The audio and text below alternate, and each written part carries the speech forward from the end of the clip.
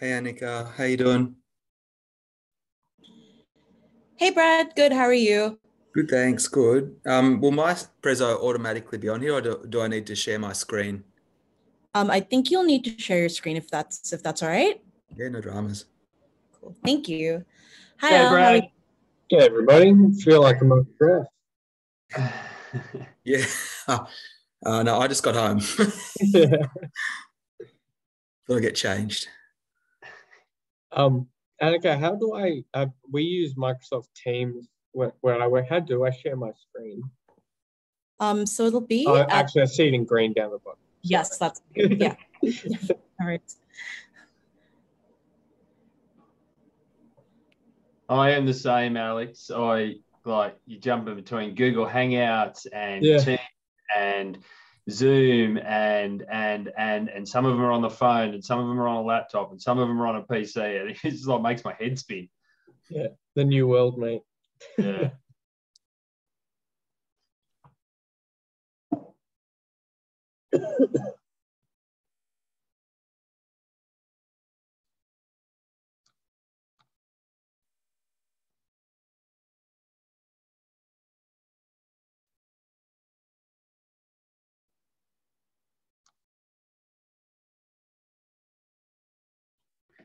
You're in Sydney, Alex? Sure am. Yeah. Where I'm actually just at home at the moment, which is also in the city, but it's just the in Martin Place is the office. Yeah. Yeah. So nice and close.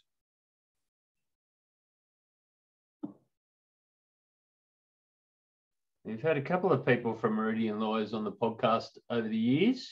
Yeah. Georgina was telling me that. Yeah. I think she was on somewhat recently, a few months ago, maybe. Well, I look after a few podcasts for different clients, so it's hard to keep it in my head. Sure. Sometimes I think, oh, I had that person on like only a couple of months ago, and I look at my list and I was like, oh, that was like episode 40. That was about 4 years ago. Yeah, right.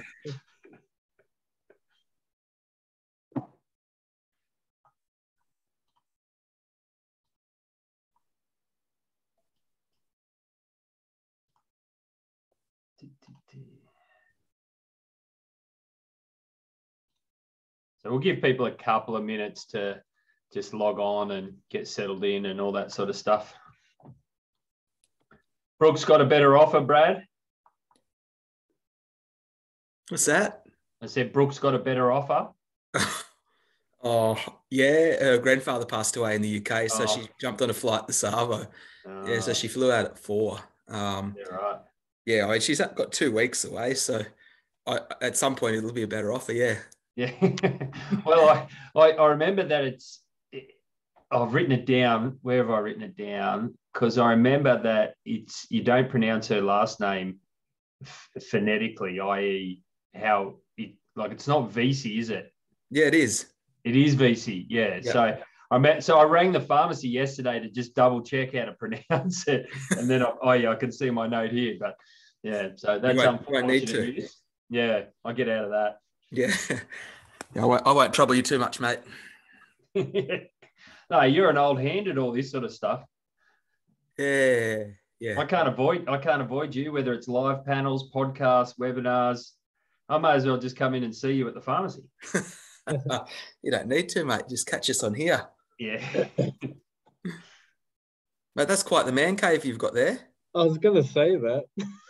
Yeah. So the study extends probably another 150% that way. And so I've got it's one big room, but I put bookshelves in the middle so that it creates two sort of separate spaces. But because I work at home normally, I'll put in a bit of effort to make sure I've got I've got good desk and I've got a little lounge here and all the things that I'd never hung up that I had to dig out of the cupboard. This one's the best one. We'll start in a second, but this one here's the best one. So for those participants on the podcast who aren't in Canberra, there's a thing called Mr. Fluffy, which was asbestos being put in insulation in houses probably in the 70s or something. And so the government ran a compulsory buyback scheme where they had to buy your house, they'd knock it down, dispose of the asbestos. You could buy the land back, all that sort of stuff, build if you wanted to. But my parents just up and moved. They had a Mr. Fluffy house. And my dad found that in the cupboard, and it is from the Seaford in Victoria, the Seaford under 11s, second division premiers. And it's got all our names written on it.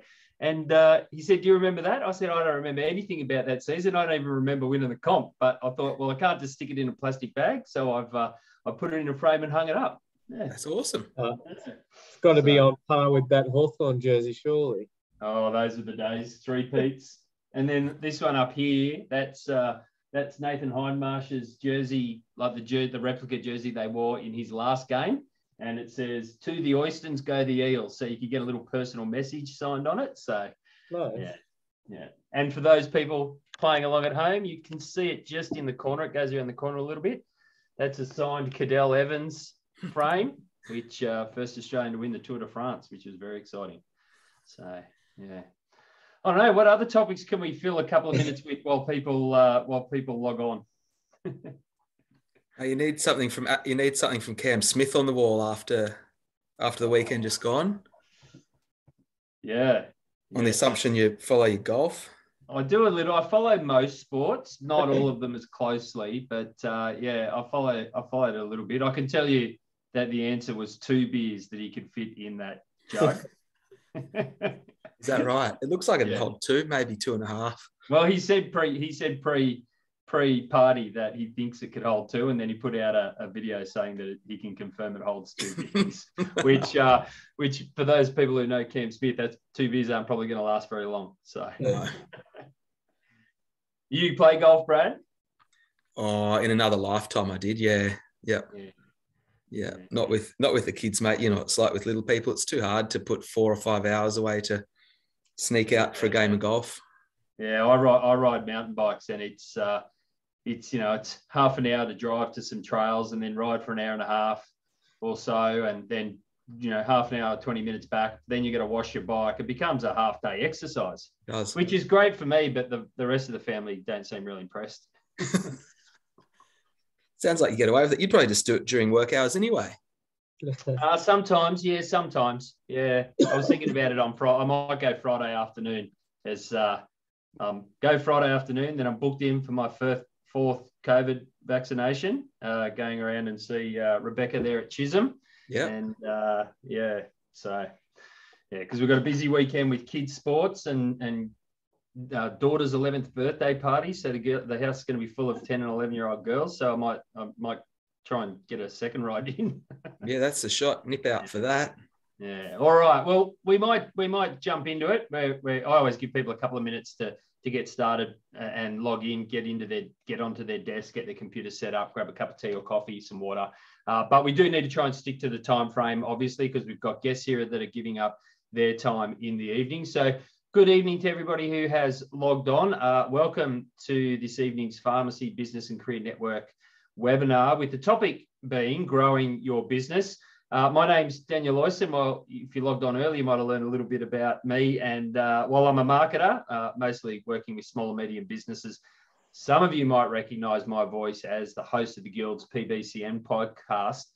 But I'm going to move pretty quickly because there isn't a lot of time in the agenda and we need to get through to our speakers quickly, keep them on time. So with that in mind, we have 3 30-minute presentations tonight for you, and each presenter's going to be available to take some questions at the end of their presentation. So we would absolutely love for you, the participants, to be involved in those discussions. That is definitely how you get the most out of it. So please just post your questions in the chat at any time. I'll be keeping an eye on them and I'll tee them up for the presenters. But trust me, I've done loads of webinars in my time, and I can tell you that the guests love getting questions from you. It makes them feel engaged and that you're paying attention. So please don't be shy. Just pop them in the chat at any time. You don't need to wait until the end. However, as I mentioned once or twice, we are on a tight time frame, so we need to be respectful of people's time. So if we have a few too many questions, I'll make sure I get you in touch with the presenters so that they can answer your question post the webinar. But also, post the webinar, a reminder that this session is recorded and we'll make it available as soon as we can on the Guild's YouTube channel. So let's kick off session 1. Pharmacies, we all know that they are at the forefront of primary healthcare now more than ever. Although it does present countless opportunities for collaboration and partnerships, whether it be with other healthcare providers or maybe local health networks or medical companies, etc. And as such, Brad Butt from Coolum Court Pharmacy, who were, some of you will know, the Guild Pharmacy of the Year in 2022. So Brad joins us and he's going to have a chat to us about how to identify those opportunities in your community, how to make it work for your pharmacy, and also provide some insights into a real life community health hub, which Brad and the team run there at Coolum Court Pharmacy. So Brad, welcome to the session. Thanks for joining us, and you can grab the screen and you're in charge. Beauty. Thanks, Daniel. I'll see if I can't figure out how to put this on. I'm sure we'll be fine. Perfect. Righto. So I'm going to try and talk in half an hour, which is probably nowhere near enough, on growing your business, particularly off the back of collaborations and partnerships. Interestingly, there's only some subtle differences between collaborations and partnerships. I'm not going to get into that. So for the purposes of tonight's presentation, let's assume they're one and the same. So roughly what I hope to cover this evening is just around traditional partnerships. And most of us in community pharmacy have got a lot of those traditional partnerships. So we'll get into a bit of that, identify them. Speciality and casting the net more widely. So where can we go? How can we find opportunities to collaborate and foster partnerships beyond the traditional partnerships? What are these non-traditional partnerships? And growing your business with these partnerships. Righto. So the traditional partnerships, I think most of us are familiar with these. They're tried and tested, and typically they involve people that are in your local community. So if you're in a regional population, it's probably the town. If it's in a metropolitan area, it's probably a group of suburbs or or a locality. I know here in Canberra we've got 5 suburbs in our little locality of about 25,000 people, residents. There's four or five pharmacies, half a dozen GP clinics, a bunch of physios, dentists, some psychologists, naturopaths. And these people are people that you're likely to have probably established some sort of a partnership with, be it known or not. If you haven't, then you absolutely should. You need to identify these people, go out, introduce yourself. The GPs, you probably work pretty closely with them already because you do their prescriptions, so they're the main feeder into your business.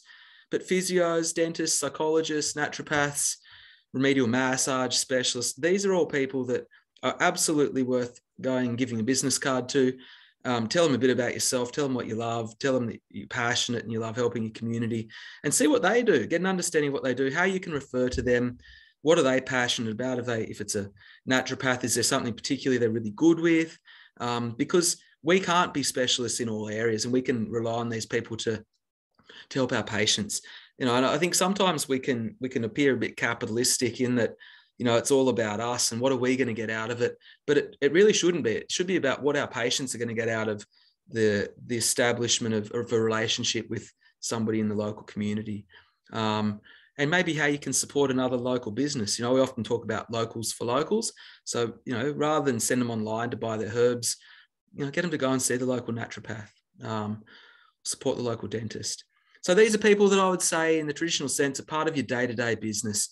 They are realistically the people who most support your business, and they're pretty critical to the ongoing success of the business. If you don't have these relationships established, you need to establish them, and that can make quite a difference in the day-to-day running and profitability of your business, but also in terms of the pleasure you take from working as part of a larger team. And as I've said there, it's built on mutually beneficial relationships. And sometimes you won't get anything out of the relationship. And you know what? That's cool. It might be that that you've got a really good physio that specializes in women's pelvic floor, in the same building or down the street. Great. That is where you want to send your mums that have had bubs, or the older ladies that have got urinary incontinence issues, so that they can get some support and get the right answer. It might not be drug related, which is really nice. So make sure you've got them robust. They should absolutely be robust. If you reckon you've got them robust, then you need to talk about casting the net more widely. And I guess, and it's probably mentioned at the bottom of the slide, but basically what you want to do here is identify people that you could collaborate with or partner with and support to the benefit of the patient. So it's pretty simple in concept. So what you'll find, though, is that it requires you have a bit better understanding of a specialty area. And we'll talk about the specialty areas in a little bit. So, and here at Coolman Court in Canberra, we do a few programs with opioid replacement and cardiovascular health, men's health. So, we're in touch with the specialists that oversee a lot of the management of those conditions, as opposed to the GPs. I think if you ask most specialists how much love they've got for their community pharmacists, most of them would say none. I don't even know who they are. The patient just goes, gets their script filled, and I hear nothing more about it, which is unfortunate because the specialists need a lot of support.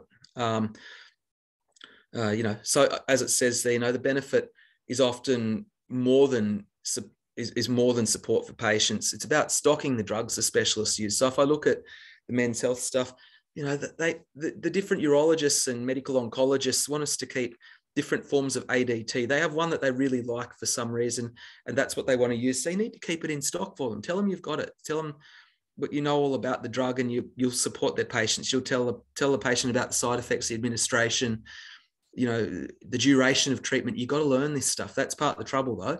So you've got to do your foundation learnings before you can go out and impress the specialist by your knowledge on the drug, because it is more than keeping the drug on the shelf. You want to be able to offer something more than that. So you're offering greater patient support, and inevitably that looks good for the doctor because they don't have the time, the specialists, to ensure that the patient's across all the finer details, and they really need a pharmacist to talk that sort of stuff and support the patients quite holistically. And that could even be referral into an exercise physiologist or into their GP to get their bone mineral density checked. If we're talking ADT, androgen deprivation therapy for prostate cancer, and this is not special. This is not unique to any one speciality. So that's, I think, a really interesting idea, working with specialists. If you're in a metropolitan area, there's heaps of them. If you're in a regional area, they will fly into your regional area often, or go to a local base hospital and work out of there. So it's worth, if you're interested, getting in touch with them. This is obviously mutually beneficial for both the patient, the business, and the specialist. We tend to find that the patients that we look after in these areas are happier, they're healthier, they're more satisfied, they're better educated. And as a result, everybody wins as a result of that. I've just mentioned there, and the picture actually pertains to friction points. And if you think about it logically, these patients are going to be coming into, particularly ones that aren't well, are going to have heaps of friction points. And we know what they are in the pharmacy. If it's somebody who's got pain medicine, there's heaps of friction points. If it's somebody who's just had their prostate removed, there's going to be multiple friction points, things that are affecting their life, that are slowing down their progress. So you can see old mate on the skis, he's got very little friction. So he skids through really quickly, really easily, has a great experience. The one on the grass, he's not slipping very far at all. So he's not going to enjoy sliding down the grass because there's too much friction. So we need to figure out where these friction points are and how we can solve them. So this is just this was put together over 30 seconds when I thought about Canberra, and this is not unique to Canberra. Who can we work with? We can do fertility, we can do gynecology, oncology, urology, ophthalmology, gastroenterology, addiction specialists, so opioid replacement and the likes, cannabis, pain management, spinal cord injury clinics, neurologists, endocrinologists. The list goes on and on and on. And it's limited only by your imagination, what your passion is. There's no point saying, oh, I'll do all of that, because it's not likely you can be a bit of an expert in all those areas. But you can certainly pick up a few of them and incorporate them into your business, and better look after those specialist doctors and their patients. And that'll build goodwill around your business. And it gives your staff a sense of pride that you're doing something different, and it's rewarding work. It's not just the tick and flick, it's a more in-depth conversation. It might not be a paid consultation. It might just be providing marinas to the girls that are going into the gynecologist, you might build that relationship so that you see them and you can talk about, how does it feel when the marina goes in? Will you feel the string? How long is it in for? Is spotting bleeding normal? Like, it's standard counselling points, but you just want to know them really nicely so that you can support the gynecologist or her nurse who's doing those implants, or the GP if there's a GP that specialises in those areas. So it's about knowing what's going on around you. There's also non-traditional partnerships, and this is the cool stuff. And this is, I suppose, what we've been fortunate enough to really leverage in our pharmacy and in the men's health business. So that you can see there's a bunch of stuff, and I'm not going to go through the dot points. You can all read it. But basically, we're working with some really interesting places. Some of them are drug companies: AbbVie, Janssen, Silag, Johnson Johnson, Cipla, AstraZeneca. So these guys are big pharma. They've got plenty of money, and they'll support you if you've got good initiatives that you might want to roll out. So the example recently was we put on a GP education night here in Canberra and had 50 GPs come locally, and we had an online event for them as well. And there was another 50 odd that joined us online, and that was sponsored by Janssen, Cipla, and AstraZeneca. So they gave us the money to put it on, host a dinner. It was really nice and flash, and a good opportunity to get specialist speakers in to talk to the GPs. And that, that doesn't pay a dividend directly to us, but it all of a sudden identifies us as a knowledge expert and a place to go to get the information on this, in this case, men's health. We've got a relationship with Continence Foundation. So we've got a Continence Smart accreditation for our pharmacy, which basically means if somebody comes in needing continence support, we can help them, and we collaborate with the Continence Foundation. Bins for Blokes, equally, we advocate for Bins for Blokes, which is a Continence Foundation initiative, which basically says there should be pad disposal bins in men's public toilets. And of course there should be. These guys have got incontinence, no different to a sanitary bin for a female who's got incontinence or period products to dispose of. So they should be in all the public toilets. And we've been lucky to get them installed, the bins, at the expense of our centre management into our toilets. And I'd encourage you guys listening to approach your centre management or your local shopping centre or your local council about getting them into public facilities. Trademut's cool. We're doing a bit of work with Trademut and Budgie Smuggler to get some merchandise prepared to raise awareness about men's urological health. And that kind of works, right? Because they're working with tradespeople, Trademut, so they've got a lot of high-vis stuff. They're talking about mental health, so that ties in really nicely for the services we offer. And they're going to help us put together a range of product. And equally, Budgie Smuggler, I mean, that's pretty self-explanatory when you're talking about urological health. So that's really unusual, something completely different, and it's way outside big pharma and health, but someone you can collaborate with and partner with.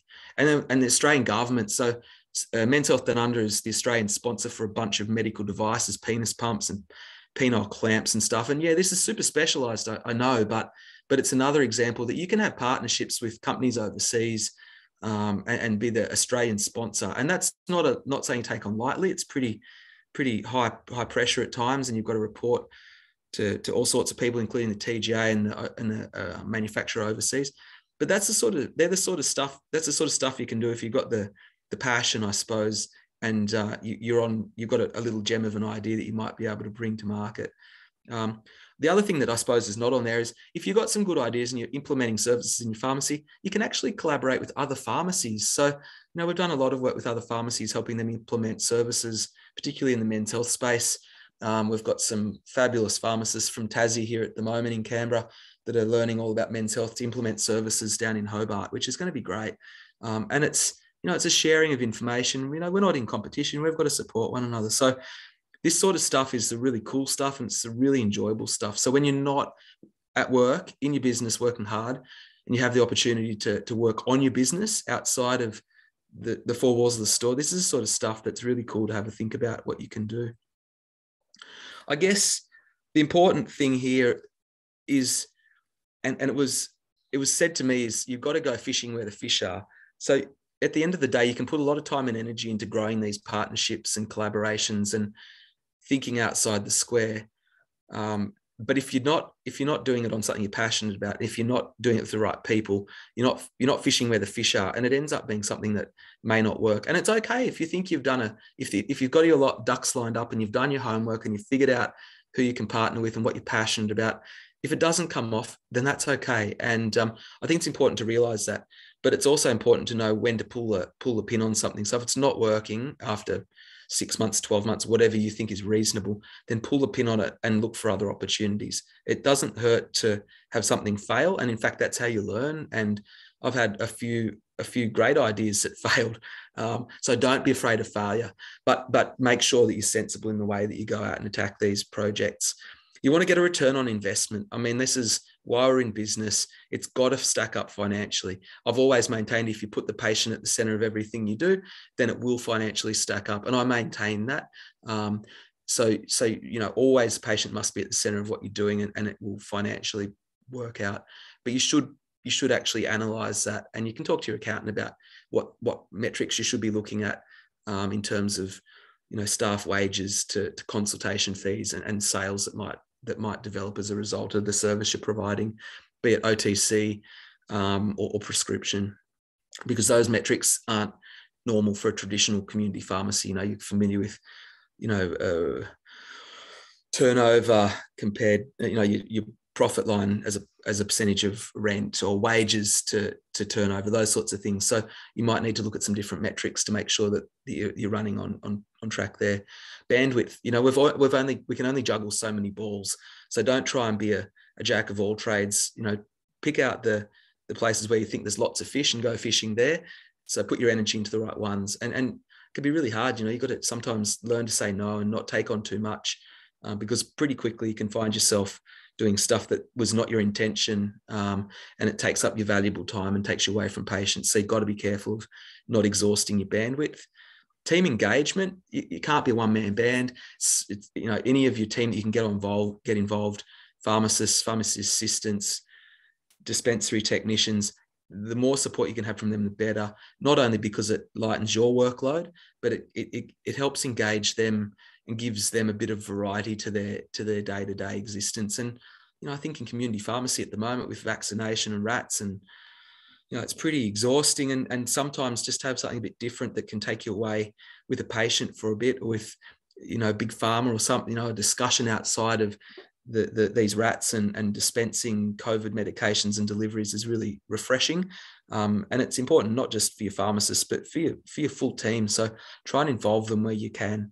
And that's where understanding who in your team is an innovator and who in your team is a motivator and a maintainer. Like doing those personality profiles can be really beneficial to understand what everybody's work process or work preference is. So you can get them done by external HR companies, and they can be really insightful. What does it mean to grow your business? I think that's an important question to ask. What do you do? What do you hope to achieve by doing this? Is it grow your bottom line, increase your turnover, grow brand awareness, increase your goodwill, happier staff, more engaged patients, maybe less transactional business? And probably it'll be a bit of all of those things, I suppose.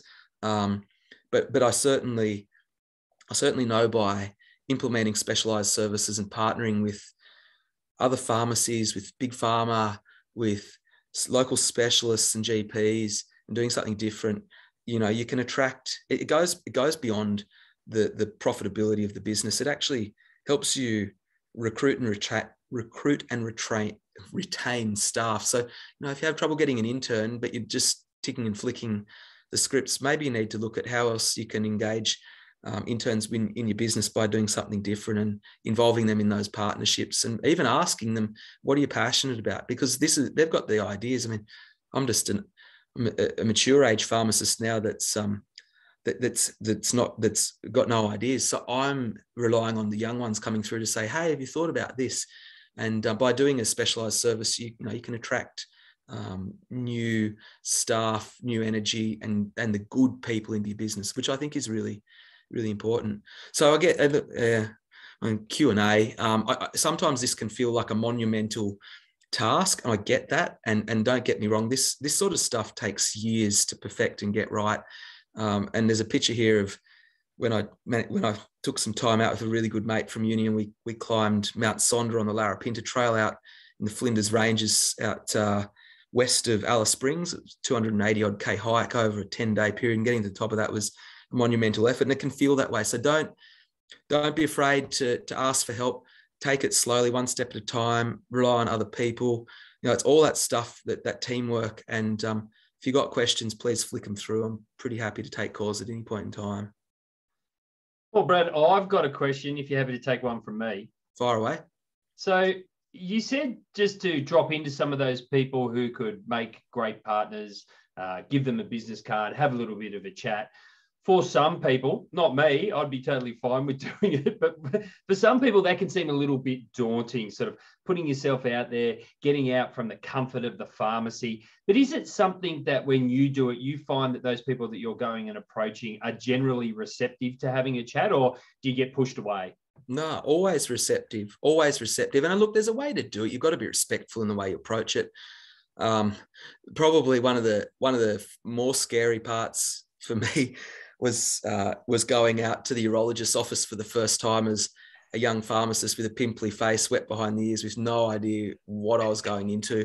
And the urologist sat me down at his big desk, and he charges, $150 for 5 minutes of his time. And he said, "Righto, young fella, tell me about how PDE5s work and why they wouldn't work for a guy who's had his prostate removed." I was like, "Oh wow, that's heavy." Fortunately, I managed to stumble across the correct answer.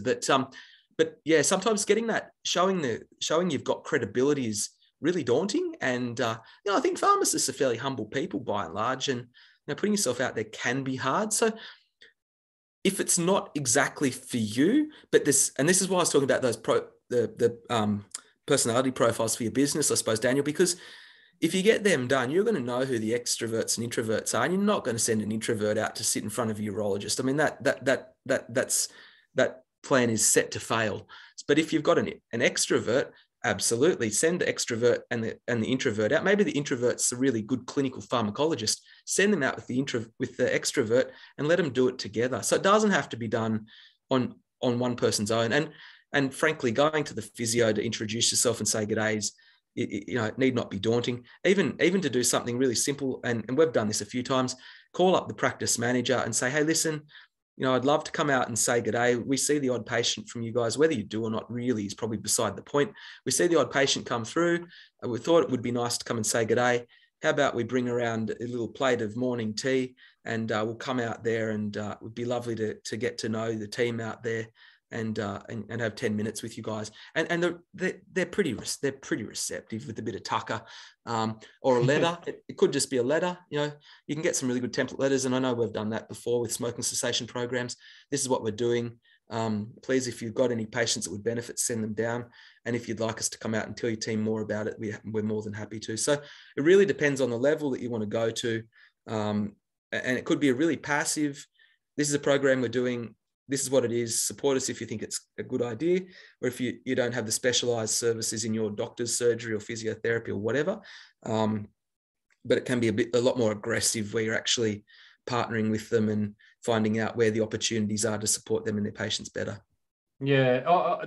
Brad, there's no other questions, but I thought I might just sort of reiterate or summarize some of the key points that I think I heard you make. And I think it's really important that some of these things that you're talking about, pharmacies trying, people shouldn't be scared, because it's not going to send your business under. If you roll a program out, or you go and speak to 10 GPs or a couple of urologists, and it just falls flat on its face, your business will survive. It won't make or break your business. And so I think it's a really good point that you make about some of those ideas and programs that don't work, that is how you learn. Like, I'm a really experienced podcast host. I've done hundreds of podcasts for multiple clients, and I produce the podcasts, I work on the audio. But if I go back and listen to my earlier work, my ears dead set bleed. Like, I'm embarrassed by that work.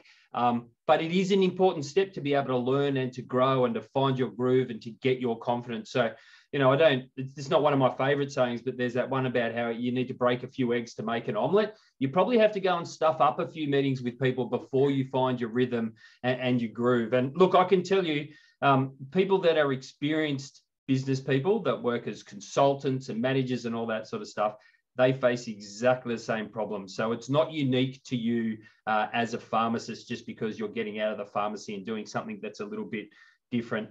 As a marketer, I can 100% confirm that point that Brad makes about making sure that you put the patient in the center. Without boring anybody too much, chapter 1 of any good marketing textbook is going to have a diagram in it called the marketing mix. And without running through it, the thing that sits in the center is the customer. For you guys, it's the patient. And everything we do is a direct response to their needs, wants, or problems. And that's how we get success, by creating those products and services that are a response, rather than sitting in the corner in a staff room going, we should do this, and then trying to find an audience that is receptive to it. And also the point that you make about fishing where the fish are, I love that saying. I'm going to steal it when I talk to clients, because when I talk to businesses about marketing, I always say, go and hang out where your target audience hangs out. And the example I always give, and it is quite stark and it gets a little bit of a chuckle, but it 100% drives the point home, is that if I'm selling funeral services, TikTok's not going to help me. LinkedIn's not going to help me. Sponsoring the local fete at the primary schools, not going to help me. I want to go out and find out where old people are who are probably going to die in the next 5 to 20 years. That's bridge clubs, it's walking clubs, it's the lawn bowls clubs. I'm going to hang out there and I'm going to create relationships with them and build trust, right? And it's that exact analogy, is go and fish where the fish are. So I really like that. Brad, always a pleasure, always insightful. Thanks for joining us, and obviously we'll make your presentation available on the Guild YouTube channel. So I don't know if you're going to hang around, but I appreciate your time. Thanks, Daniel, mate. I'll probably drop out, but if anybody needs us, you're always welcome to give us a buzz at the pharmacy at Coolman Court, or get in touch on the email. Always happy to field a question. Outstanding. Thanks again, Brad. People, next up we have Alexander Hughes, who is a solicitor at Meridian Lawyers in Sydney. So if you're planning to grow your business, you're interested in gaining a financial interest in a pharmacy, or maybe you're looking to expand your existing pharmacy footprint, or maybe you're even proposing to collaborate with others, then it's a very exciting time for you and your business, but very stressful as well. So you really do need to be equally aware of the legal regulations that apply with expansion and growing your business. And so Alexander is going to give us a practical session that addresses some of those issues to consider when growing your business, help us to avoid the common pitfalls and to manage those risks, which are all important. So Alexander, welcome to the session and thanks for joining us. I'll pass over to you now. Thanks, Daniel. Pleasure to be here, and lovely to see so many participants in the chat as well. It's really nice to see. So I hope some of the words I have to say are helpful. As Daniel said correctly, all of the topics that I'm going to hit on today are actual examples that I've dealt with. There's about 7 or 8 of them. So it's a very common area. It's very complicated, which is, I'm sure half of you are aware, or more than half, about the rules and regulations that dictate this space. So there are a lot of common examples that you don't want to find yourself falling into. And we'll just hit a few on the head with this. My apologies in advance that I sound quite nasally. I'm actually under the weather at the moment. I feel touch sick. So if any of the participants in the chat know any good pharmacists, please feel free to let me know. Maybe they can help me out after I help you guys out. So I'll start with a little bit of background about myself, just very briefly. I'm a part of the corporate and commercial team at Meridian Lawyers, and my experience includes assisting clients, business-related clients, especially pharmacists, but also other professionals, specific to the pharmacy space, sale and purchases of pharmacies, the legal issues associated with expansion, contraction, and relocation, which I'll touch on today. In particular, the pharmacy location rules, which are quite extensive and can be intimidating, particularly if anyone's ever looked at the handbook. So I'll try and simplify a little bit with some examples of that. Preparation of ownership agreements and retail leases, which is very important, and it will be my hot tip for the whole presentation, which I'll be saving for the end. So please stick around. And finally, I do deal with litigation of business disputes, which I won't touch on today, but is something to always be aware of. I don't intend to speak for the whole 30 minutes that have been allocated. So if anyone does have any questions, please feel free. I've scheduled some time for it. So if anything does come up, please feel free to ask away. The topics that I'll cover are just there on your screen. As I said, these are all from real world examples from working at Meridian. So these are very common things that can happen. People can either have basic questions about, for instance, relocation and the rules and regulations around that, or can find themselves in trouble. That's often or occasionally why you seek legal advice, unfortunately. But sometimes it's just about general advice and some assistance. And there's we completely welcome all advice. It's as the previous speaker articulated, it's always better to ask questions if you're unsure, particularly when it pertains to rules and regulations of this space. The national law is quite complicated. And so asking questions or getting confirmation that what you're doing is the right thing before you make the decision to lock yourself into growing your business is very important, because you don't want to find yourself either doing something wrong or finding that that what you're planning on doing is something that's outside of the law. So the topics I'll be hitting on are just on the screen. Financial interests, who can have one, relocation, expanding and contracting of pharmacies. I'm going to spend quite some time on that topic, mainly because this is a seminar about growing your business, obviously, and there are very strict rules about relocation, or sorry, when I say rules, I should say application and procedures that need to be followed for these things. So I'll touch on that with a more basic example, because it can get quite complicated. Professional services rooms, just some background about that if you're interested in growing yourself into those bigger rooms. Very briefly, just a quick point on advertising. I'm by no means an expert on the advertising in this space, but just a real world issue that I'll touch on just so that everyone's aware. And then written agreements. And then my hot tip at the end will be about leases and how to best deal with them when you're thinking about either relocating, expanding your pharmacy, or maybe even opening up a new pharmacy in addition to your current ones. So first and foremost, financial interest. As all of you who own pharmacies are probably aware, in New South Wales, only registered pharmacists can have a financial interest in a pharmacy business. That's pursuant to the National Law Act, Schedule 5F to be specific. But it's very important that this is the crucial part of the law and who can have a financial interest. This is particularly relevant for you as pharmacists, as there are examples, and it's happened in our practice, where pharmacists who find themselves developing relationships with doctors, for instance, or in a medical hub, where it can be seen from maybe the doctor's perspective or the medical center's perspective that, hey, you know, we're next to you, we're referring you all this work, we should be getting some sort of share of the profits or some sort of gain for all this work that we're giving to you. Can't happen that way. It's unlawful. And only a pharmacist can have a financial interest. There are also very limited exceptions to this. They usually come from the minister themselves providing some sort of acceptance of that approval. So it's quite rare, and it's definitely outside the norm. So the major point I want to hit on, and it's really a three-pronged topic wrapped into one, but it's relevant and very important for growing your business that you're aware of it. And that's the relocation of a pharmacy. It also includes some expansion and contraction, which hits on very similar application processes. But for the purposes of simplifying it, I'll keep it to the relocation of a pharmacy aspect. This is relevant when growing your business if, for instance, you're looking to move your pharmacy from a smaller premises to a larger one. But this example is also relevant to expansion. For instance, if you buy the shop next door, want to knock it down and combine the space to give yourself a bigger premises, most of these things will still apply. First and foremost, as it pertains to relocation, there are two applications you need to make. One's to the Pharmacy Council of New South Wales, and the other's to the ACPA, okay? Two separate applications. The one to the Pharmacy Council, just as an idea of the documents that you're going to require for them, is a franchise agreement, if you have one. If you don't, no worries.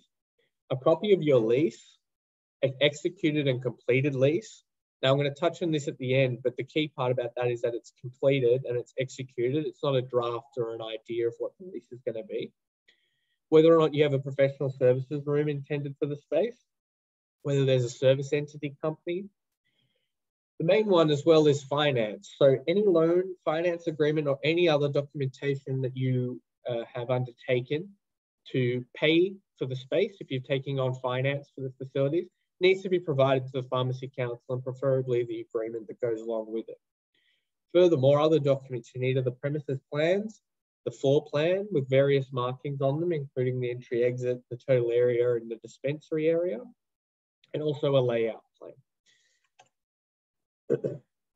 Once this application is made, the Pharmacy Council is going to arrange for an inspection of the premises for you. That usually happens quite quickly. And then an outcome after that is expected to be within 10 days. The reason why I write possibly longer on this slide is, unfortunately, possibly due to COVID-19, the Pharmacy Council is quite snowed under and backlogged with applications at the moment, at least in our experience, and can take longer than 10 days at the moment. It's without criticism. It's just the way in practice these applications appear to be coming back. So it's just be wary that whilst the application does say 10 days, maybe longer than that. The key one, or the more daunting one to the eye, is the ACPA application.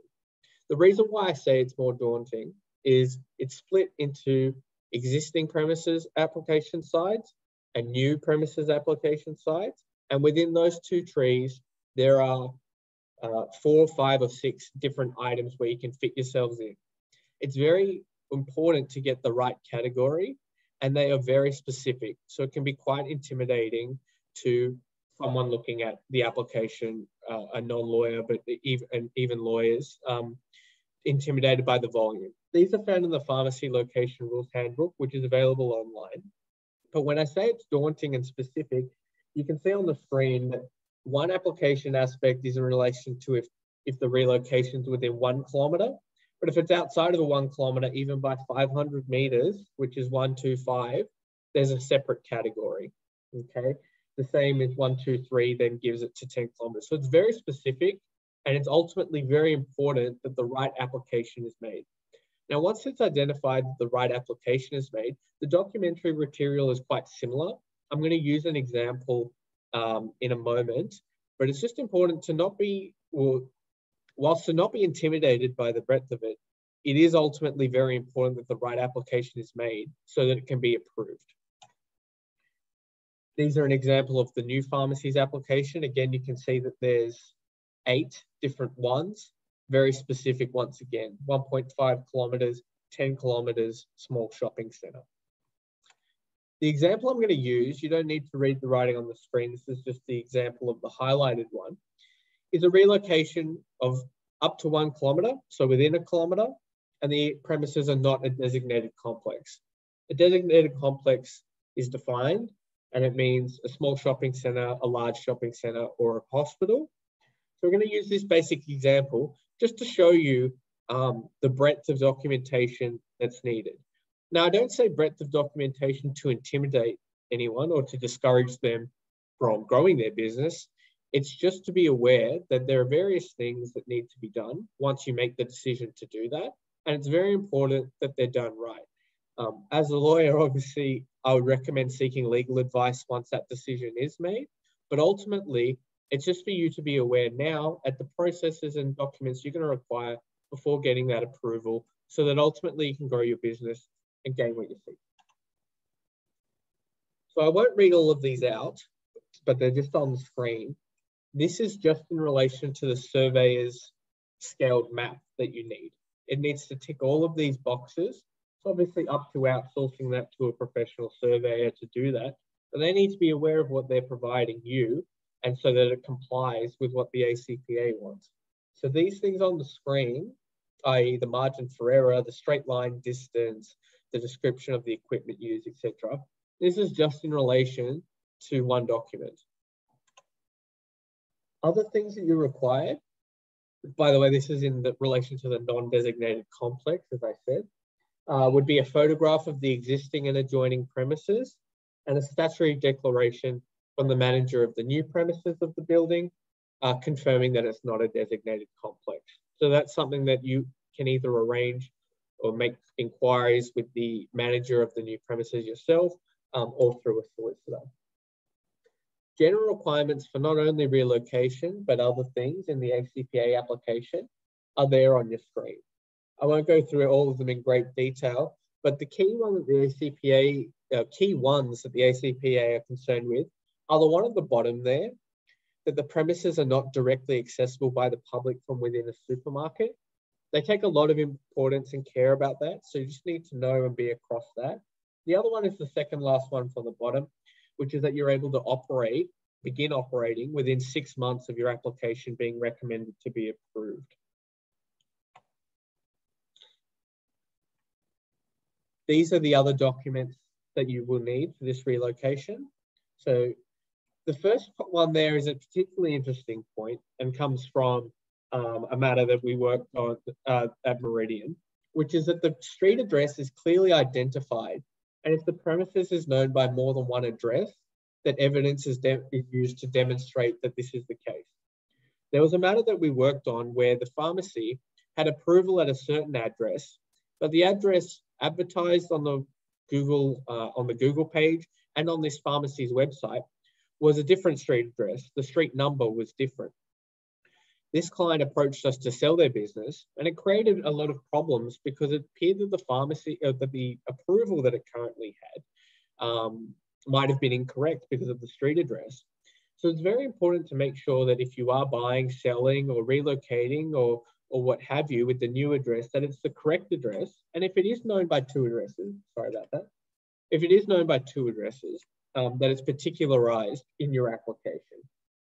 There are other things in here like the fit out, right to occupy, and the lease. But that's some really an interesting thing that many people might not think about, is getting the correct street address. It's very basic, obviously, but can be important.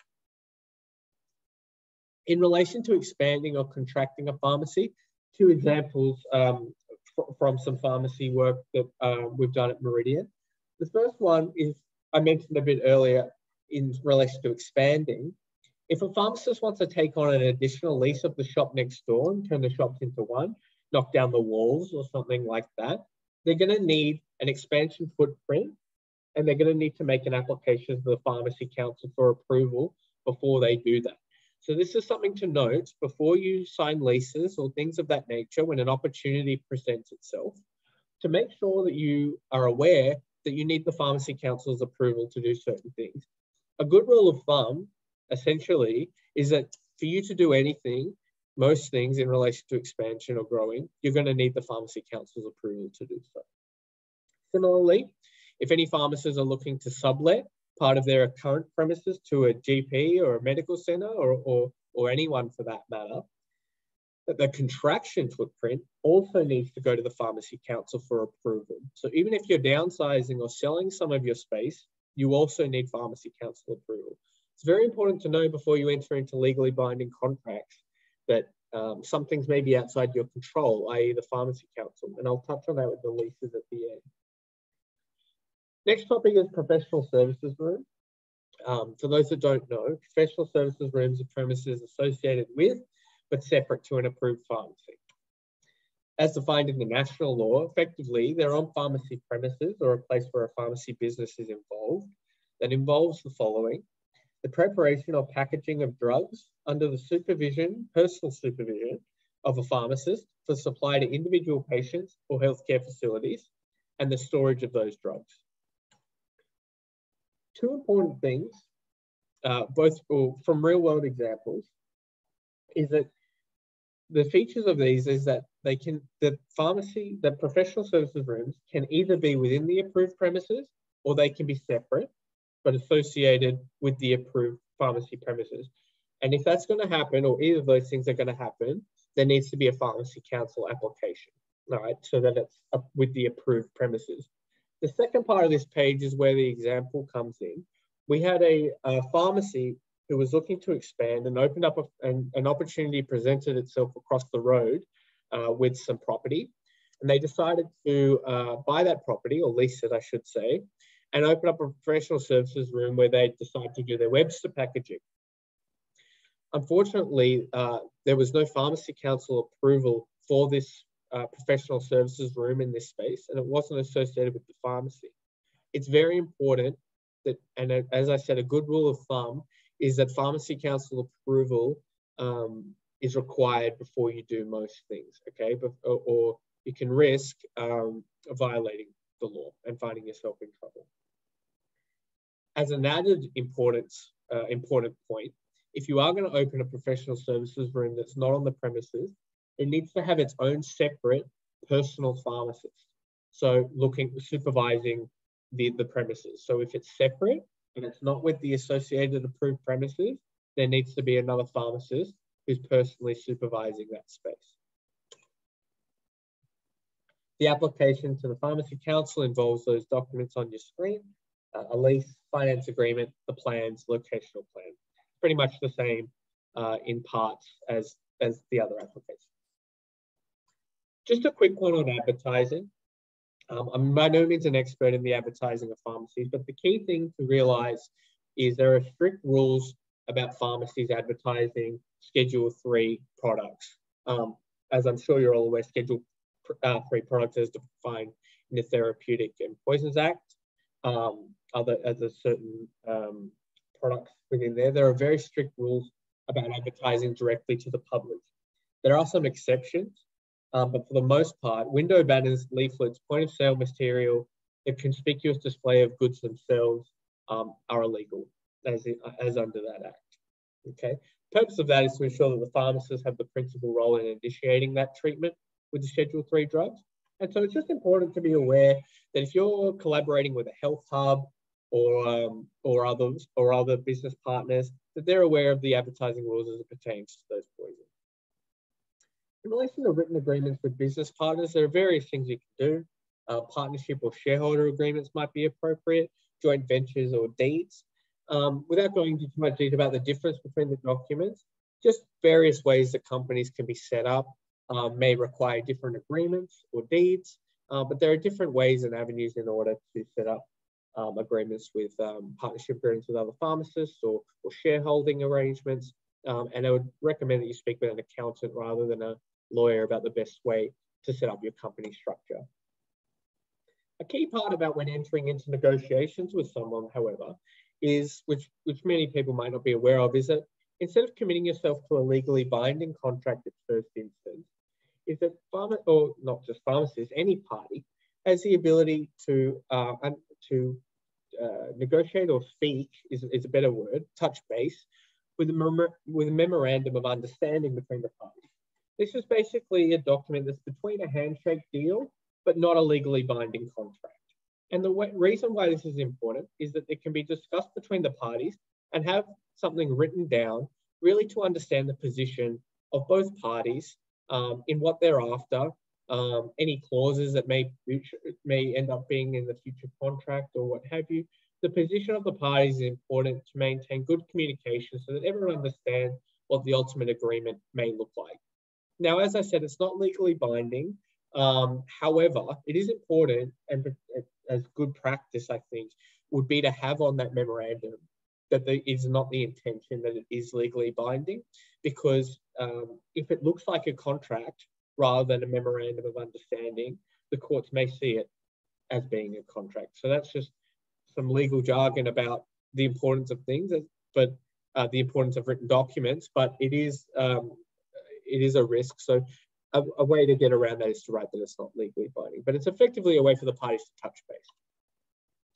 Now, my final point, and the key takeaway that I want everyone to be aware of when growing their business by looking at new premises or what have you, is what to do about your leases, okay? Now, you would have heard me discuss earlier that both the Pharmacy Council and the ACPA require you to have an executed lease before approval. But what does that mean? What that means is you're being required to enter into a lease without knowing whether you have the approval to actually run your business on those premises.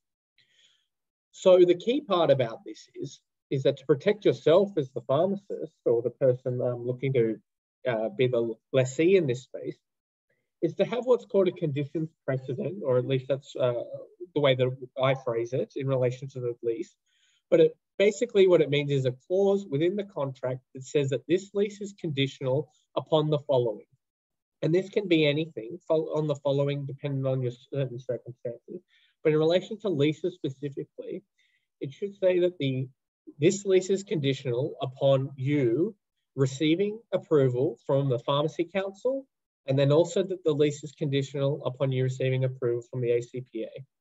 The reason why this is important, that you are aware of this and make sure that it's within your lease, is that many of solicitors for landlords, particularly those that don't deal with pharmacists, may not be aware of the regulatory requirements of the pharmacy premises and arrangements.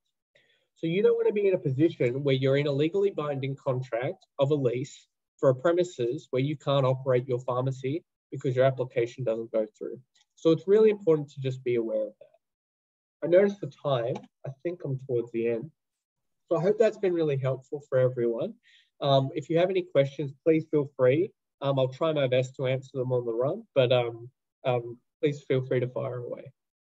Well, Alex, as all good hosts have, I've got a couple that I've come up with while you were talking. But just a quick one. Alex mentioned about some of those rules and regulations around advertising. So if you are looking for more on that front, the Guild's PBCM podcast has a whole episode on it, episode 72. And I'll mention more about the podcast and how to find it again at the end of the webinar. But Alex, the first question I've got for you is, expanding or even just changing a business can be pretty stressful for the business owners and even the staff that are involved in helping make that happen. So sometimes it can just be easier and more comfortable just to stay the same. But when you work with pharmacists to expand, what sort of feedback do you get in the long term about whether they found it a good idea or not?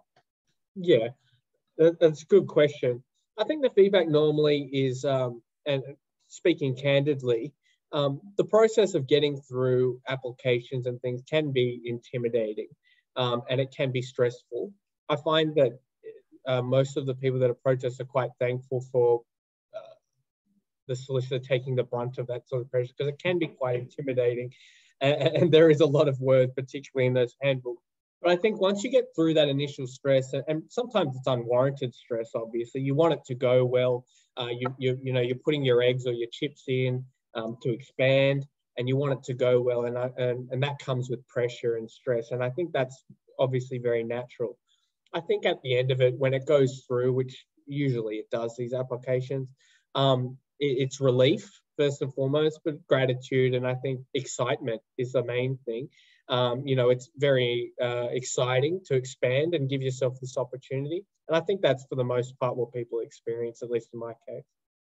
Very good. So Alex, the other question I have for you is, often the motivation for expanding a business, a pharmacy, it's going to be reasonably simple. It often just comes back to the ability to make more money, and that's fine. It's a commercial venture. Nobody hides that fact. But what about the other end, the contraction, which you spoke a little bit about earlier? What sort of indicators do people see and do you work through that makes them pursue a contraction of a pharmacy? Well, the key thing about that is that a contraction doesn't necessarily mean that you're downsizing or looking to take a step back, or that you've bitten off more than you can chew.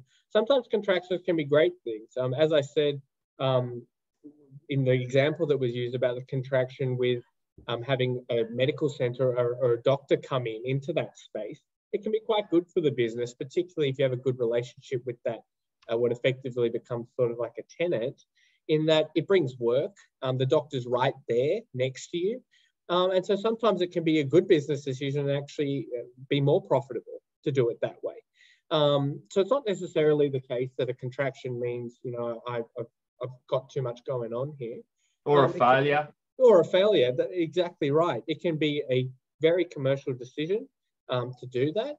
It can also be the case that it's the equivalent of making the same amount of money or profit, but with less work or less things to go on for people that are, looking to retire or outsource some of their work or what have you. So certainly by no means as a failure. In fact, in the example I was speaking about, it was a business decision to do it that way to be more profitable.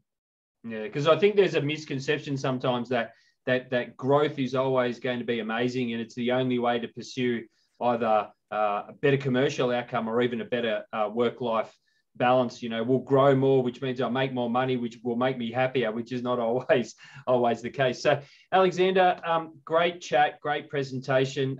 Thanks for your time. I'll let you go. Thank you so much, Daniel, and thanks everyone for listening. I really enjoyed it. Okay, and lastly, we're going to hear from internationally renowned retail expert Brian Walker from the Retail Doctor Group. Now, Brian's going to take us on a whistle-stop trip of sorts around the world and explore the global retail innovations and best practice in retail that he sees. And as he shares his knowledge and proprietary business fitness tools to help us all improve our retail business fitness, looking forward to this presentation because I think you're going to gain a real insight into how to build best practice retail into your pharmacy business. Obviously, we want to maximize the floor space we have available and improve the patient flow. So, Brian, welcome to the session. Thanks for joining us, and I'll pass over to you.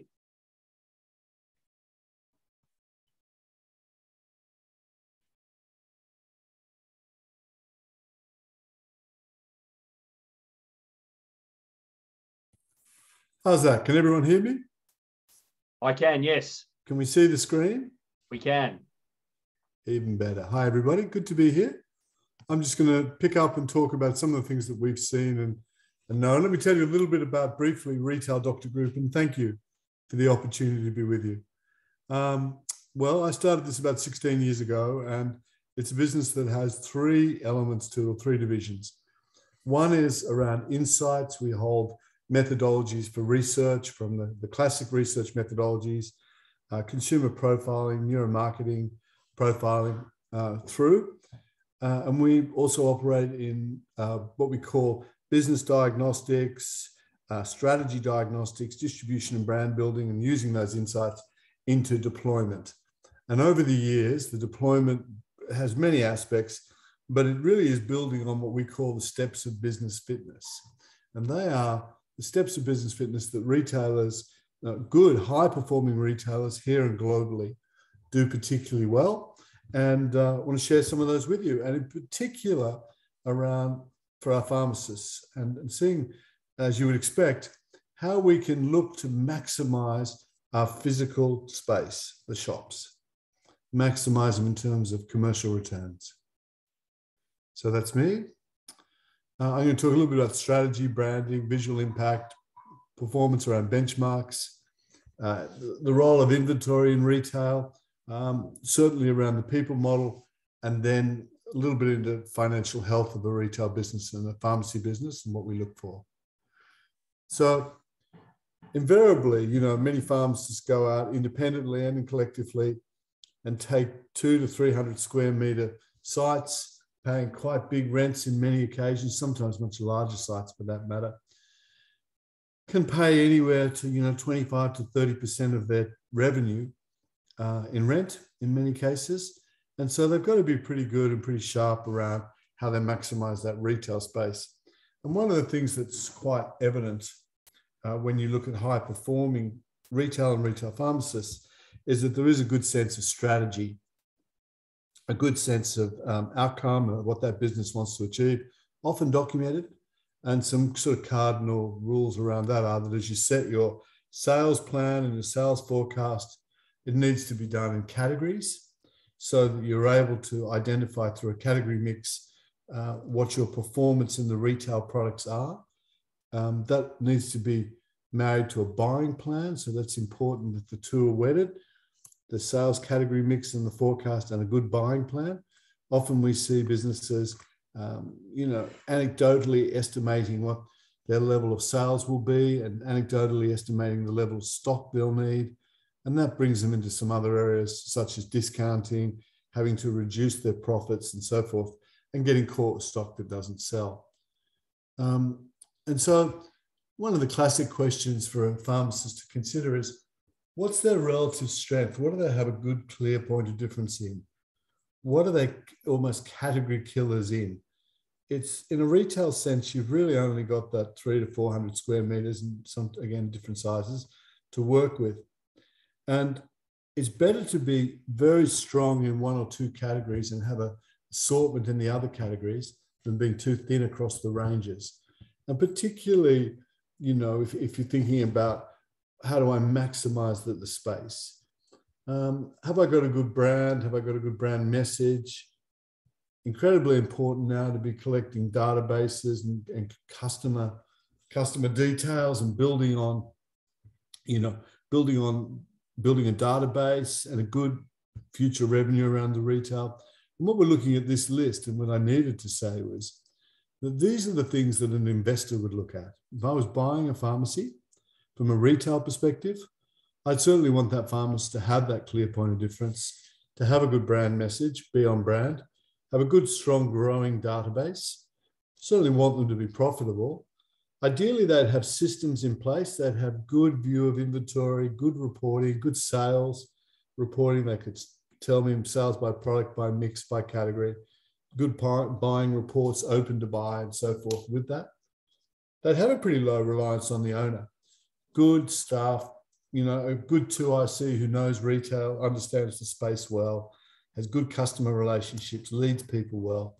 And quite often you see the higher performing pharmacies have exactly that. Pharmacist in charge, and then they have a retail expert in the team who builds this. And of course, like any good business, ultimately businesses buy and sell. And these are some of the ingredients that take us into the path of driving higher multiples. And of course, in pharmacy, we look at, you know, the mix of dispensary versus front of store. How do we make that retail footprint deliver these greater returns? And as you know, there are wide ranges between pharmacy category contributions, depending on the locations, of course, PBS and so forth. And what we see is that, you know, in some businesses like Chemist Warehouse, for example, on average, we see that at about a 30% dispensary, 70% retail mix. That can vary from store to store. We've seen some of the Terry White, for example, looking at that 50-50 mix. And that's an important thing to consider. How dependent is my retail environment, my pharmacy, on my script business? How independent is my retail business? And here we see, for example, this is just some data taken from shopping centre locations. Here we see the front store retail sales per square metre at $6,500, with an average sale of $13.20 for front of store. And they will vary, of course. Dispensary sales per square metre, $16,900. You'd expect that, it's a smaller area. The total store average sale of $40.20. So what's interesting here is that mix between dispensary and retail. Now, sales per square metre in retail terminology is a really important measure because it measures effectively the sales intensity per square metre of space that's rented. So, you know, we see normal retail somewhere around, in pharmacy, somewhere around that 5,500 to 7,000 square metres an average. But again, size of store impacts on that. But it is a good guide to sales intensity and also level of stock intensity to make those sales. If we have too much stock, invariably that leads us into discounting and the store starts to look a bit boring if we're not selling through. And consequentially, if we have too low a stock levels, we can be missing sales. And of course, you know, pharmacies do need to differentiate and sort of unite around these areas of trusted health advisor. And we like to see good, high-performing pharmacies with good information, good expertise, shelf talkers on product, well-trained staff, because you know, that's really the core positioning of pharmacy, and then products in the retail space that support that. So the question for pharmacists like any business is, what makes us great? What's our point of difference in retail? And it might be, you know, natal care, it could be children, it could be aged, it could be any category that you can own. And we do encourage that. And that's also looking at demographics, market mix, competitors. And then as I come through the shop, you know, well-stocked shelves, good category signage. Now, retailers always planning categories, buy in categories, selling categories, promoting categories. So it's important to be thinking about how well is a category performing, all the way down to the single unit or SKU in that category. When I stand outside that pharmacy looking in, is it appealing? Is the lighting strong? Is the layout good? Do people walk the entire shop to get to the script? Or do they, however they do it, do they use the space well? Is it impactful? Have I got a good story to tell as a pharmacist? And am I able to not just walk to one spot, but walk through the shop? Now, increasingly, as we know, we say that we spend up to 6 hours as customers now on smartphones and devices. So often, many customers are particularly well informed. And so, yes, they're informed by the pharmacist naturally, but a lot of people are increasingly self-informed, particularly around the online informed, particularly around products. So I expect, that the need for staff to be better trained and have more expertise is important as well. When we look at pharmacies around the world, we see, very classic pieces around. They use the space very well. They use good, strong lighting. They'll use height. They'll make strong displays. Displays should always be about apples with apples, very strong, own the space. Important there to use that space really well and use that lighting well. Delivering this point of difference around product and pricing information, appealing and relevant, story by category I've touched on, the line of sight, really important to be doing that well and consistently well. Typically the prime space in the real estate, if you like, from a selling point of view, the store is the 20-foot semicircle inside the front door. I'm told that up to 80% of us, we Australians, walk to the left when we walk into a front door. So it's important to keep our windows changing all the time. Fashion retailers change their windows somewhere between 45 to 50 times a year. A good pharmacy windows are changing, possibly not that frequently, but certainly frequently. And invariably in shopping centres, somewhere between 70 to 80%, probably higher, 85% of traffic, are the same customers who live in that same primary catchment area. With the exception of the big A-grade malls, that's typically the pattern. And so, keeping it refreshed, new products of which you have invitation to play is important. Knowing the layout of your merchandise in stores, hot spots at the front, warm spots midway through the store, destination product towards the back. So knowing your best sellers, high profit items, basic stocks, what are your impulse lines, what are your specialty, what is your profit on each of these lines at a prime level, how many do you need to turn in that space that I've touched on, and how are you going to build good add-on selling opportunities. And so once the customer's already purchased one item, it's easier to sell an additional item. So ensuring that we're laying merchandise out with a really natural add-on sale approach, and pharmacists are very good at this, not to overcrowd, but to certainly also use add-on items at the counter, not in pharmacy, but JB Hi-Fi are masters at this, and they have record results at the moment. In-store signage. When your customer stands at the front of the pharmacy, your pharmacy, they're invariably working through this transition at the doorway, at the entrance, where they're working out what they want to see, where they want to go, how they want to get there. And that's our opportunity to navigate. And every good retailer knows that they never leave it for the customer to navigate the shop. They navigate the store. So good category signage, good on-brand messaging, good information, because increasingly we're self-educating, really good access to understand what's going on through the pharmacy. Sometimes you'll see in pharmacies, because for whatever reason, they'll build racks and shelves all the way to the ceiling and you don't get this openness and this visibility. I think it's important to try and maintain a line of sight wherever you can, make it as easy as you can for customers. This goes without saying, and you see great examples in the pharmacy. Approachable, engaging staff, eye contact, body language is important. Good friendly face and smiling is important. Good grooming, uniforms. These are sort of the hygiene factors, if you like, of of a good retailer and a good pharmacy retail for that as well. We'll talk a little bit as we sort of whistle through this and we see this in many different locations. We talk about something called category cardio, but it's inventory effectively. So I touched on it earlier, but when a retail pharmacy carries too much stock, the effect is that it can cause the cash flow to slow down. And sometimes, if you look at the retail numbers, what we see is that the shops invariably buy too much stock. The stock slows down, cash flow effectively constipates, and the whole thing slows down. And then we end up in discounting.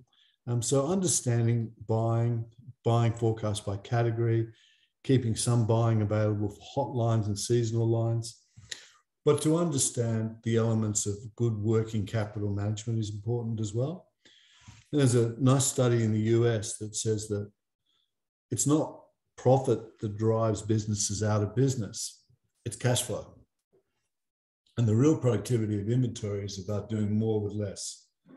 And so one of the metrics that we look at closely is this area of stock turn. So it's interesting at a sales level for the store where we look at average sales, typically at retail, over a period of time, typically a year, divided by the average closing stock value at retail. And what that tells us is how many times a particular product is turned over. And good retailers look at this at the category level. So what they're saying is, how many times has this product turned over at retail in this particular location? Has it paid its way? So we look at it, for example, and say, okay, if you took two hypothetical pharmacy retail stores and you said one did $900,000 in sales for the sake of discussion and had average retail stock at 300,000, you'd say its stock turn is 3. So on average, an item turning 3 times every year. Then we took another store and said, well, it turns over $900,000 and it has stock on hand of $450,000 at retail. Well, its stock turn would be 2. Now, what that's telling us is that store in that hypothetical is carrying $150,000 more stock than it needs to make those sales. So somewhere in there, it's not lining up its category sales to its sales mix. It's buying too much in one category, possibly not enough in another.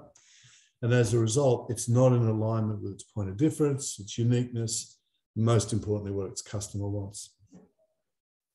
And invariably, that often leads it to the age stock issue where stock just gets too old and invariably is, attracting rent and labor costs every time someone touches it. It's slowing everything right up. And it obviously always leads us to discounting, which is not where we want to be.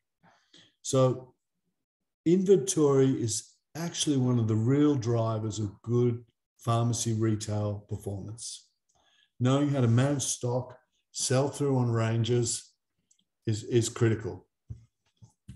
And what I like to do there is look at the categories and see what's performing and where's your money being made in your retail business. Where's your money being made? Where is your money being lost? And what is the efficiency of that? Inventory, they say, is a bit like a house guest that snores. Treat them nicely, get it in and get them out quickly. And this is true of inventory.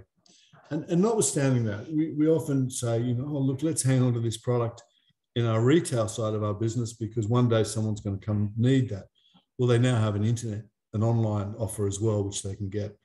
And another day I could talk about how to integrate into online. But today, in the time available, it's just working through some of those essential elements to drive value in our business. So inventory generates gross margin dollars, of course, but it soaks up cash. So when we go into pharmacy retail or any retail, we do look at buying processes. Are there good sales history by product, by place, by time, good sales forecasts? Do we have that open to buy plan? Because this is where the cash sits invariably. People. Good pharmacies, good businesses have good guidelines around recruitment, induction, job description, performance appraisals, coaching, all those great things. And they are there. They tend to have really good 2 ICs and 3 ICs that I've touched on. They tend to have a good culture for encouraging performance. They might share some sales goals. They're pretty motivating. They've got a good winning environment. The staff will spend time getting coached. They've got good consequences for compliance. And that's an important element as well. From a retail point of view, like we've talked about, sales per square metre, return on space, GMROI, gross margin return on inventory, they're all important things to look at. Stock turn is a great ratio.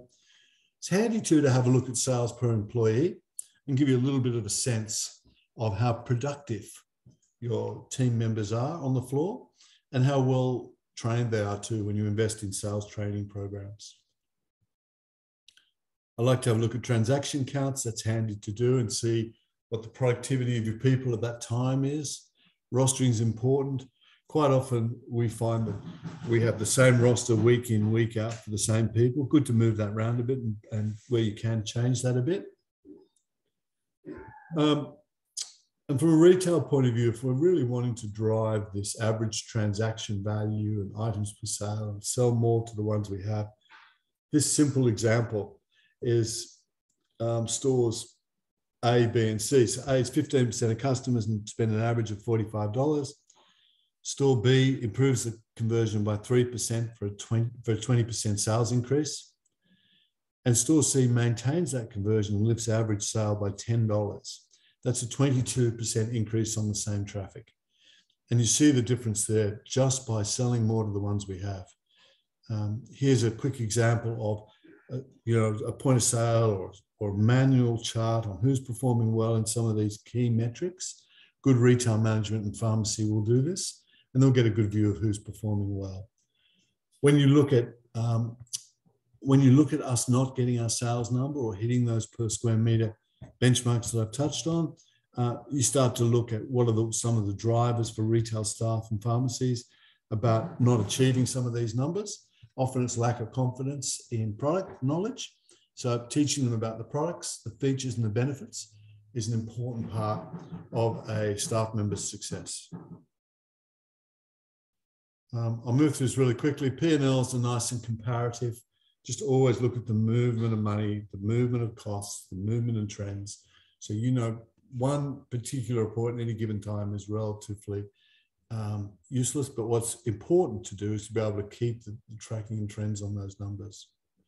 Cash flow I've touched on, very, very important. Sell-through of ranges, stock turns I've touched on.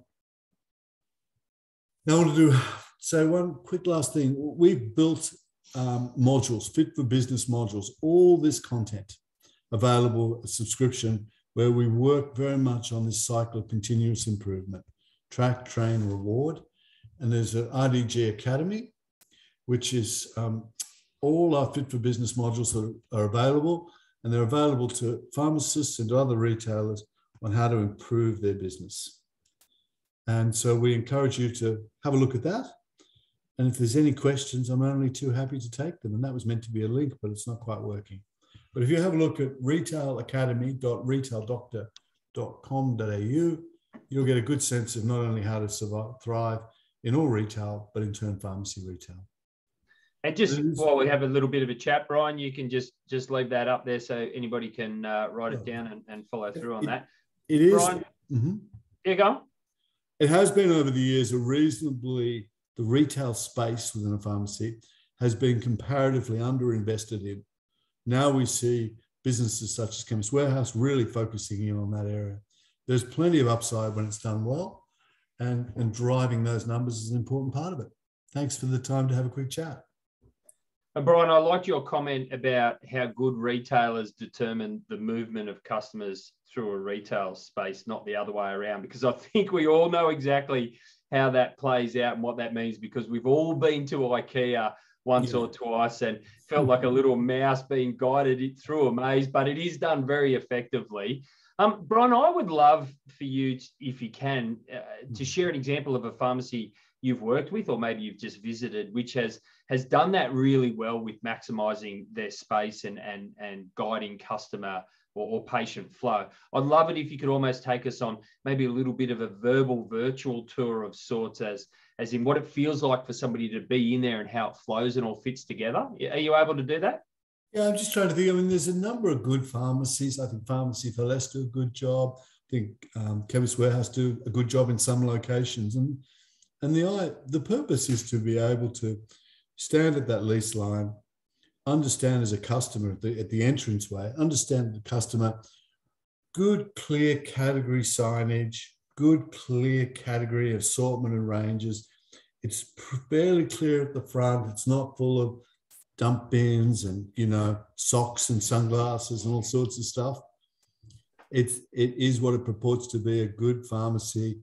I can logically see how the categories of pharmacy through, vitamins through, all the way through, a clear, crisp. I can see the scripts area at the back of the store. I can walk my way through. Lights are all working, great signage. I've got all the cues. The little shelf talk is telling me about product ratings and what's great. There's an ability sometimes in some stores to have some interactivity in there around digital.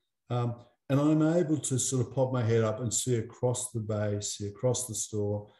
And there's a very obvious process for me to be able to walk through, and you can see the add-on opportunities all the way through.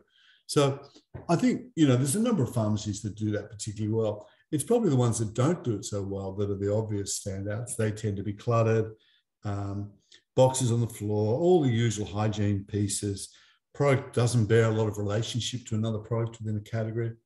I also think it's important when you visit a pharmacy to know what they're great at, to know what their core, that they've really got some speciality in there.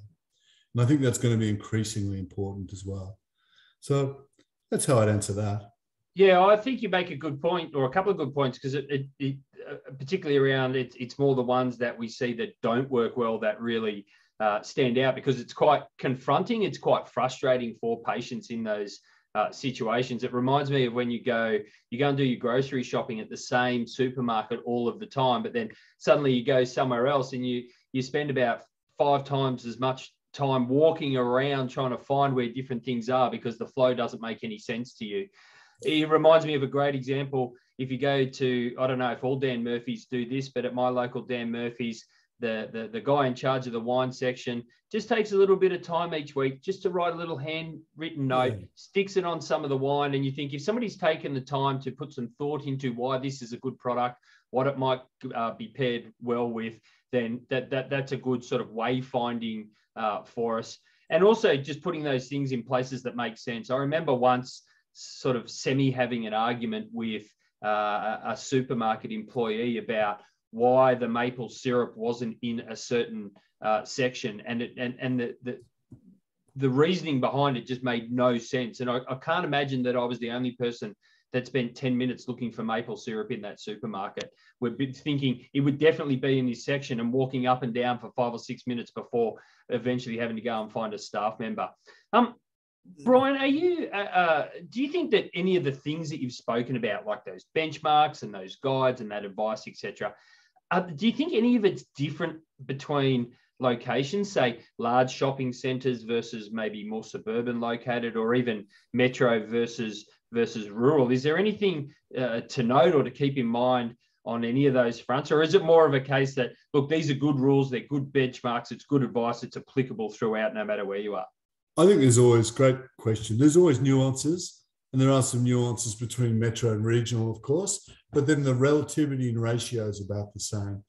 But as general benchmarks, when we have a full set of pharmacy benchmarks in all sorts of different locations, which happy to be contacted and talk through, the general principle's fairly consistent.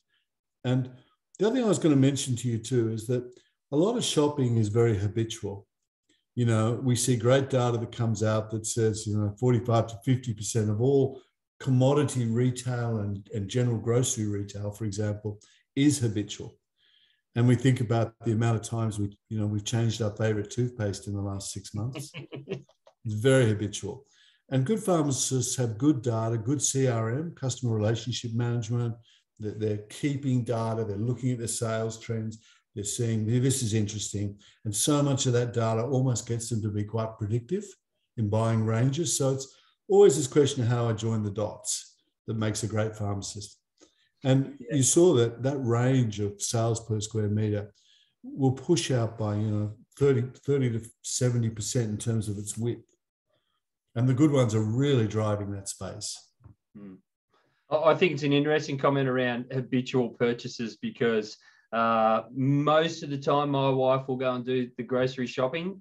When I go, she writes a list, and it always confuses me. We buy 95% of the same things week in, week out. I'm like, why don't we just have it on a spreadsheet that I can print out? So I think you make a good point about habitual purchases. Last one before I let you and the delegates go. What sort of macro or meta, I'm not even sure that's the right phrasing, but the big overall trends that you're seeing in retail in general, so not just pharmacy, but retail in general, what are some of the big things that people need to be aware of and keep in mind? Well, yeah, it's a great question.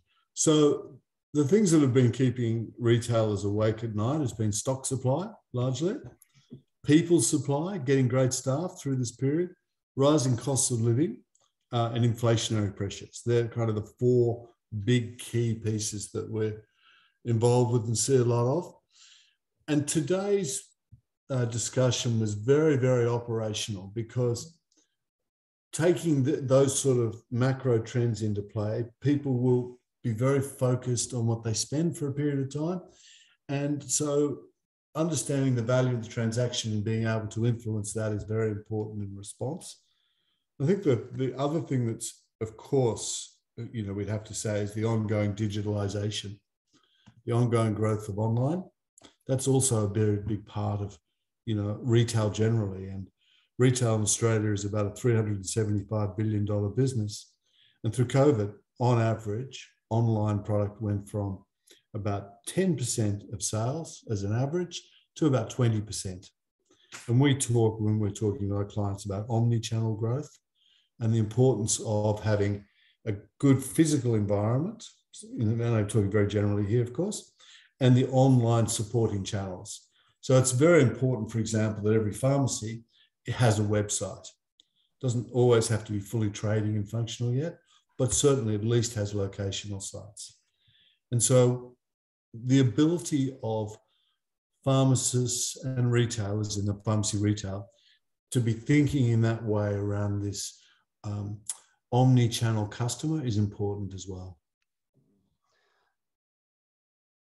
Brian, some great points. I really enjoyed that chat. I'm just going to grab the screen off you now. Please do. Just to share this with others.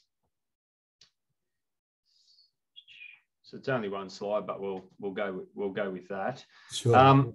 Yeah. So look, Brooke didn't join us in the end, but Brad, Alexander, and of course you, Brian, on behalf of the delegates in the Guild, thanks so much for joining us. Great presentations, very insightful.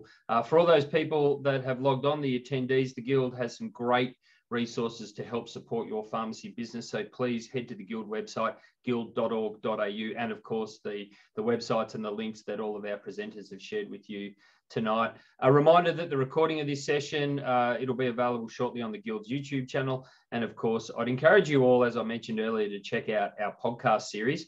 So the PBCN, the Pharmacy Business and Career Network podcast, look, it features a range of industry experts sharing their experiences working in pharmacies and the broader health sector across Australia, and even people like Brian and others who work in and around supporting pharmacies and help with their success.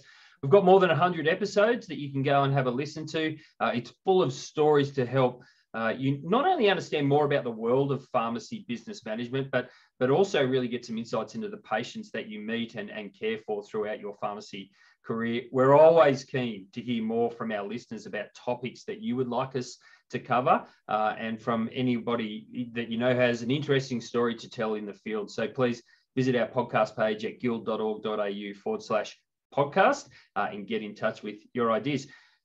People, that wraps it up. Thanks again and enjoy the rest of your evening. Thanks, everyone. Thanks, Daniel.